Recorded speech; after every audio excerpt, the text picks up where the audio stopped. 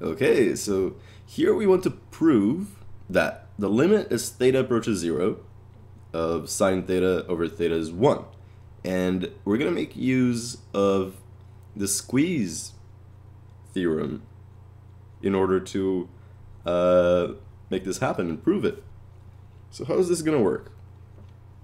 Well, I've drawn this little diagram here, and we have the unit circle. And I'm going to start by saying this. I'm going to take a look at this little triangle here. Okay, this little triangle here. And this is the altitude of it.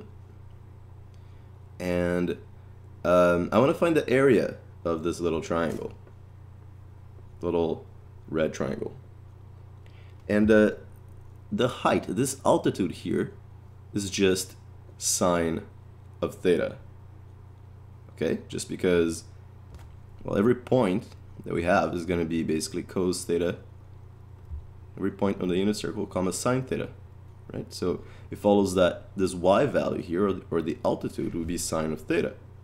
So it follows that the area of the little red triangle will be sine theta over 2. And why is that? Because the base, right, is 1. So base times height, the height is sine theta, over 2 is the area of the triangle. Great. So now, okay, let's we've seen this. We found the area of this triangle. Now let's find the area of the sector. Of this sector here. We know that the area of that little sector is a little bit bigger than the area of the triangle we just talked about. Let me just use a different color. So we know that the area of the sector is bigger, and the area of this sector right here will be just theta over 2. Okay? Now, we just need to know one more thing in order to keep going with the proof. We need to know the area of the big triangle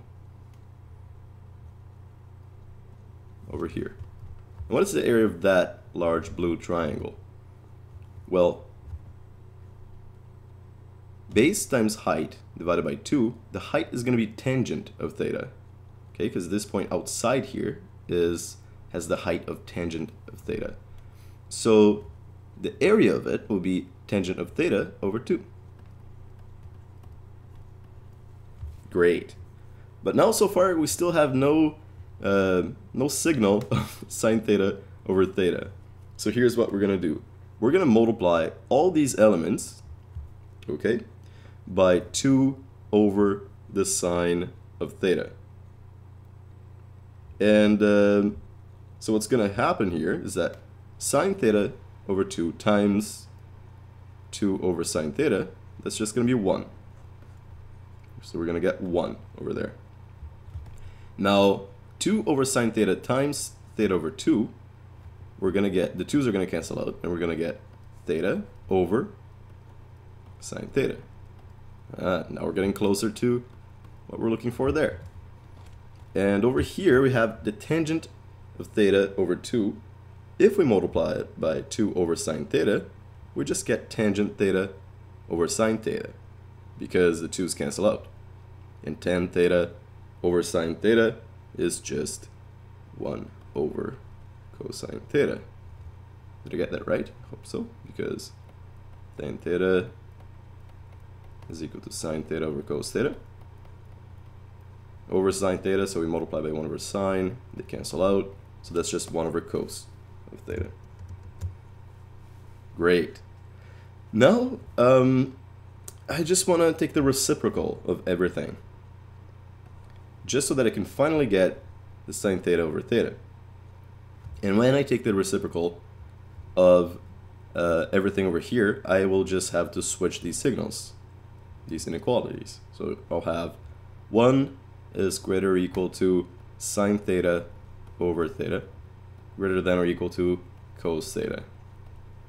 And I guess I'll just rearrange it. I'll just write it as cos theta is, wow, that's not a theta at all, is it?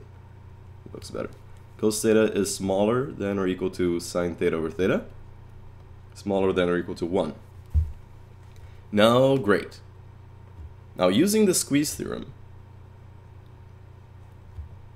if we can prove that the limit of both these as theta approaches 0 is 1, then the limit of sine theta over theta will also be 1. Oh, look at that. So let's try to figure that out. Limit as theta approaches 0 for cos theta. Well, we can just plug the 0 in for theta. Cos 0 is 1.